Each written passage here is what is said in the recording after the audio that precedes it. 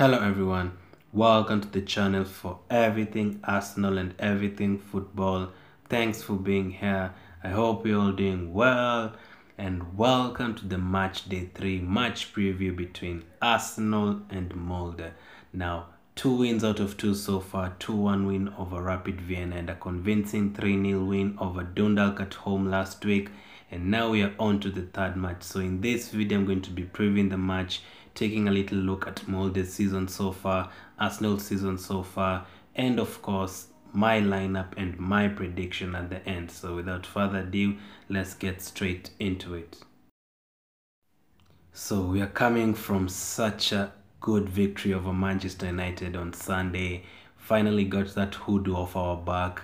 Finally beat a big six team away from home. Finally got the better of United at Old Trafford, and we have Molde next, then Aston Villa on the weekend, and another 2-week international break. So can we get another win? Let's hope so.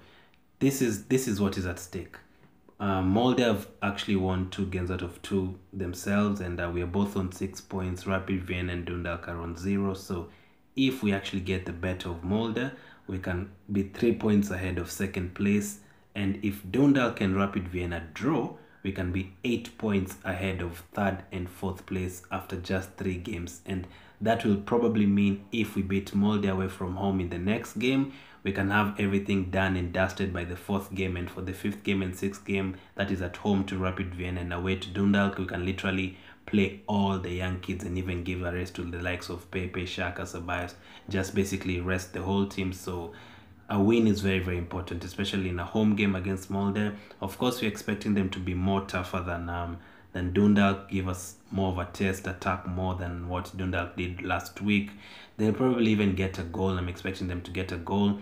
Last season, I actually played the Fantasy League for Norway, and I was actually always going for Molde players, and they did score a bunch of goals. So they're a good team. This season, though, they've played 23 games and they've lost 7, so they're very beatable. You can get a few goals past them. That is something we have struggled with, and we don't score that many goals this season, but we do keep clean sheets, so that is a good thing. Molde actually missed out of the Champions League by just away goals, if I'm not wrong. They played the Ferencváros team. I hope I'm saying the name right. The team that is in Juventus group and Barcelona's group. They're actually playing Juventus on Wednesday night. So that is the team that would have probably been in our group, and Molde would have been in the Champions League. So they're also not a walkover, I'd say. So it's going to be a tougher game than what we've experienced so far this season. So let's hope we can get a win. As I've said, 2 wins out of 2. Let's make it 3 out of 3. Let's head into the Aston Villa game high on hopes, and let's keep winning. When you're winning, just keep winning. Let's hope the players we're going to put out in this game, I'm expecting a lot of changes. So without further ado, again, let me take a look at what my lineup would be. So the other day I put out a predicted lineup of what I expect Arteta to do. I'll link it up in the YouTube card right now. Basically it's kind of the same as what I want us to go with. Last week it did work, the back 3 with Xhaka, Kolasinac and Mustafi, that did work. Niles on the left, although he had kind of a poor game last week in the Europa League. And Cedric was, I don't know, he was just okay last week. He wasn't really convincing that much like the other players. So this is what my lineup would be. Runarsson in goal again, second game for him. Cedric on the right, Niles on the left, Kolasinac to partner Mustafi in the centre-back positions.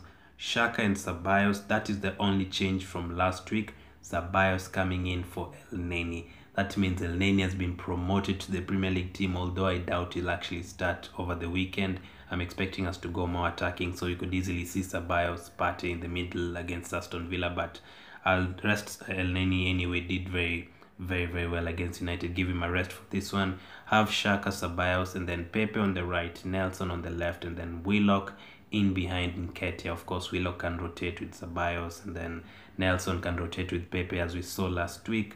And then on the bench, you could have Leno. Of course, you can have 12 to 13 players on the bench. So Leno, Heki, Tierney, Gabriel, Mohamed Elneny, Thomas Partey, Saka, Willian, Lacazette, Pierre-Emerick Aubameyang, and the young players Balogun and Smith Rowe. Now, I really hope we can get like 2 early goals in this game, 2 or 3, and then in the second half, let's say we can take off someone like Pepe, bring on Smith Rowe. We haven't seen him play for Arsenal for quite a while.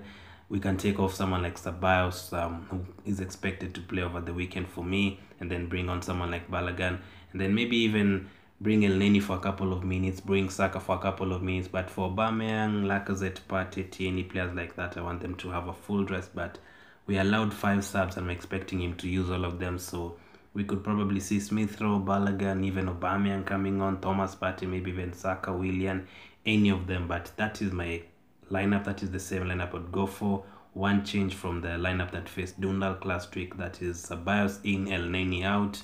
I don't mind who really starts there, but at defense, give Gabriel a rest. I need Gabriel fresh. He's only basically good fit defender, plus Holding. I won't have him on the bench this time around because he just came from injury, so let's have him fresh against Aston Villa.